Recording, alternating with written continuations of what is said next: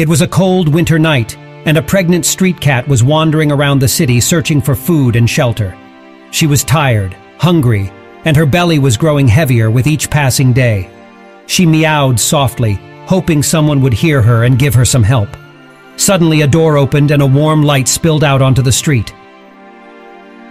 The cat cautiously approached the door and saw a small human baby sleeping in a crib.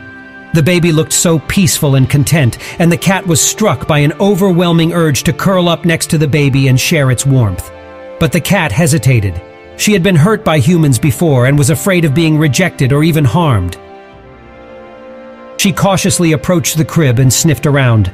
The baby woke up and giggled, reaching out to touch the cat's nose. The cat relaxed and began to purr. From that moment on, the cat found comfort in the baby's presence. She would sneak into the house at night, curl up next to the baby's crib, and fall asleep.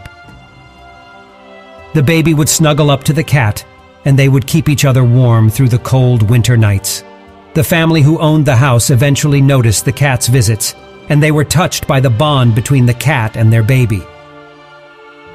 They decided to leave out some food and water for the cat, and even built her a little shelter outside their house. As the days passed, the cat's belly grew bigger and bigger, and she knew that her babies would be coming soon. One night, while the baby was sleeping, the cat went into labor.